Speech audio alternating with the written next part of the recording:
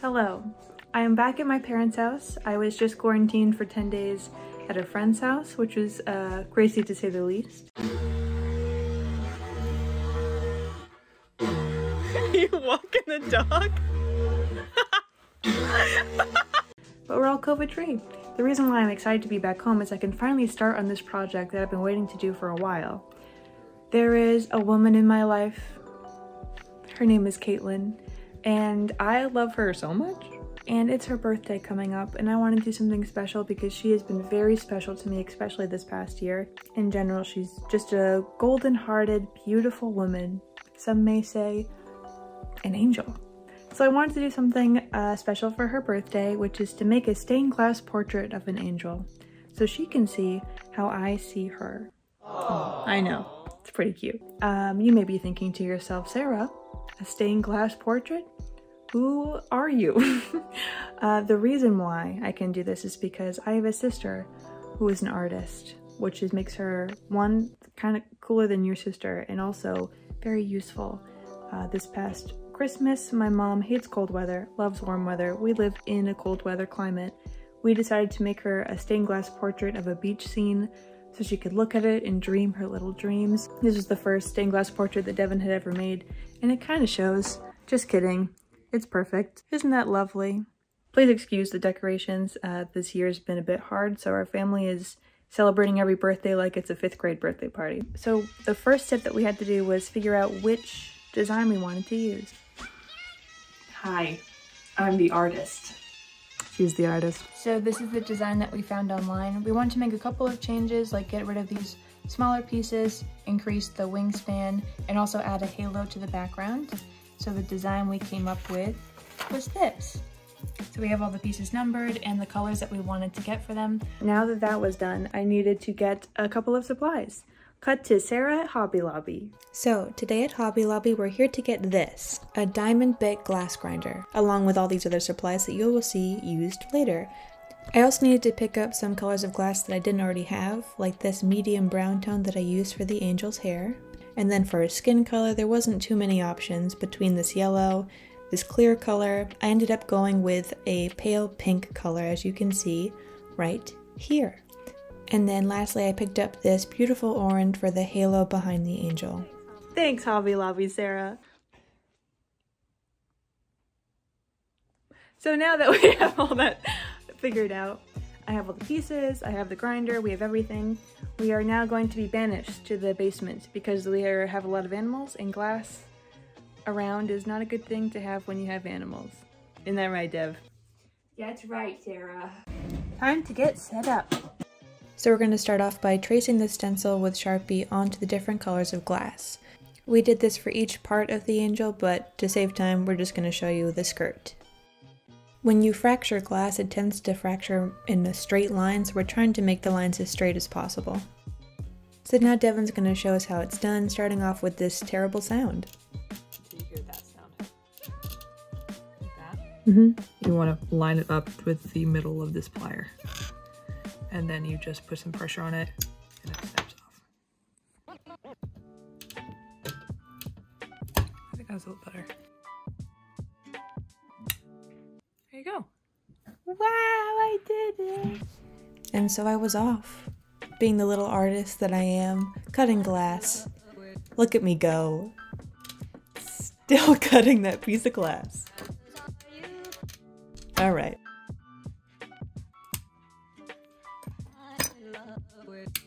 Oh, you did it in one. Good job. Okay, so now we have our 2 pieces. This is what I'm gonna do for just this piece, and then we're just gonna do the rest of the pieces separately, and I'll show you when we have the pieces done. But I'm going to make this into the 4 separate skirt pieces. Last time, Devin got glass in her eye, so we're gonna wear these from now on. Safety first! So here we have the rough cut of the skirt. And now the next step is going to be to use the glass grinder to get rid of all the rough edges. It's amazing. Oh my god. Oh my god.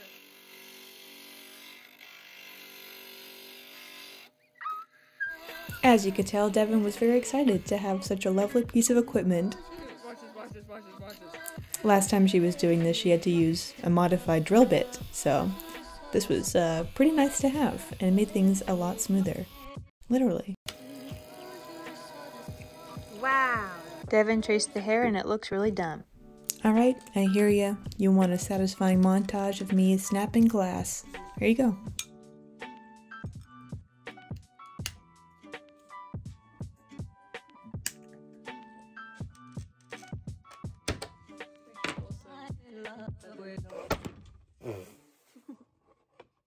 Now I'm going to do skin.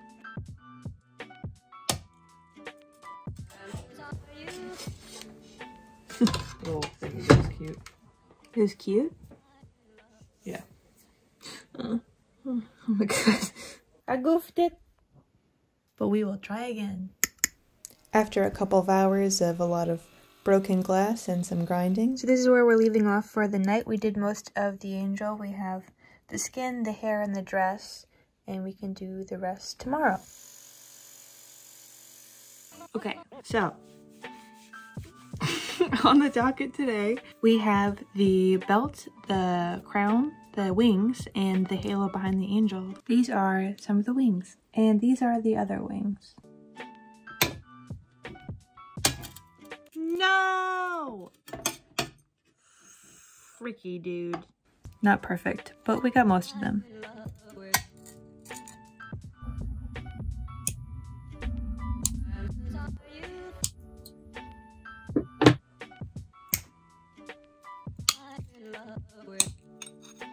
This will be the crown and the belt.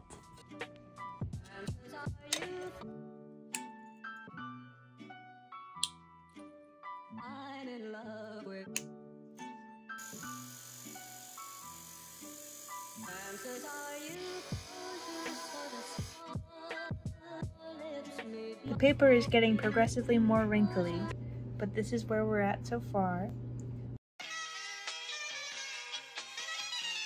We are gonna foil. Make sure your workstation is clean without any hazards. Just so many shards of glass. So Sarah has already chosen that the solder that she's going to be using, the color is going to be silver. If she wanted it to be black with like a patina, we would have done a black foil. What? What? You're not going to use any of this? Okay.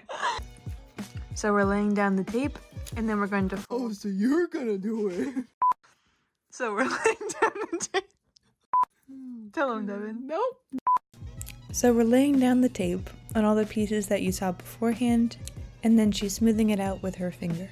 So this is before she rolls it and makes it flat with the burnisher. Wow. I wish it could stay gold. I know, you always say that. It should look like this. So then Devin and I foiled the rest of the pieces, and as you can see, I am quite the natural. So this is what the angel looks like when it's all foiled. Going to tack everything together so it all stays put so that you can solder. You're gonna dip the brush in the flux. This basically is what's gonna activate the solder. It's gonna help it stick the most. And to tack it, you were just gonna do like connection here, connection here and here, here and here. We'll just do a tack here for now. And then you're just gonna hold it over it.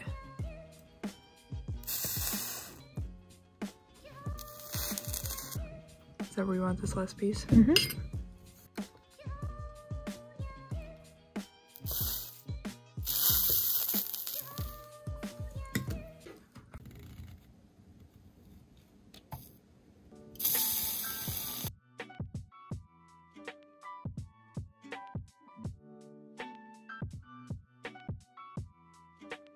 Joy and pleasure to millions of music lovers.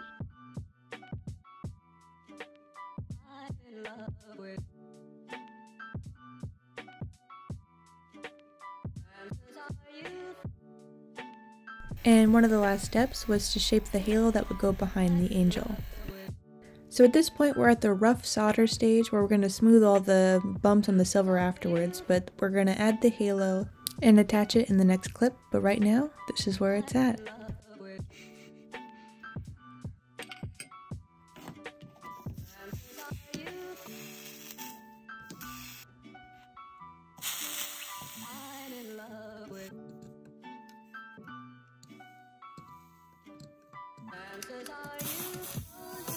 Wear gloves, kids.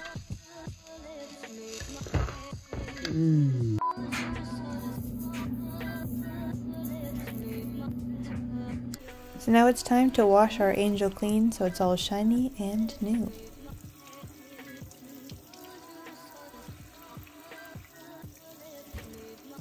And now it's time to move on to the very last step. What is that? This is patina. Just turn all this silver black. To make the colors pop. Yeah, so you have it dipped in for now. And then you're just gonna start rubbing it on like this. And you'll see it start to get, the tip starts to get brown. And here we have the final product. At first I was a bit sad when I dyed it black, but now seeing the silver on the background I can see how much the colors pop when it's black. And I think for my first project, it came out pretty good. So now it was time to take the angel, wrap it up nice and safely, and bring it to Katelyn for her birthday. This is Katelyn. Hi. There is a woman in my life. Her name is Katelyn. My mom went, that's gay. I love her, which is to make a stained glass portrait of an angel. So she can Oh my see. gosh. Typing this gift up. Cody, you can do the shot if you want. This is boyfriend Cody. Katelyn is not my girlfriend.